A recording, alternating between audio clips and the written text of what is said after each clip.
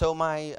second talk was about self-inflicted alopecias, and I decided to speak about not only psychotrichological disorders, namely trichotillomania, trichotillomania, and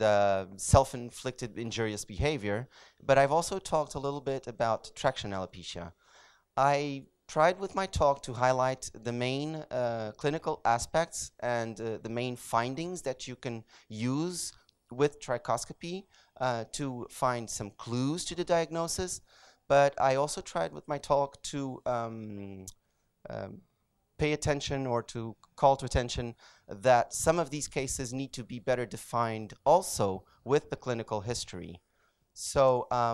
I would cite a work of Adriana Rakowska and Lydia Rudnicka, where when they firstly described the specific signs of V hairs and flame hairs in trichotillomania, they said that we may use a dermoscope to do trichoscopy, but we should never forget that clinical history is also very important for the diagnosis.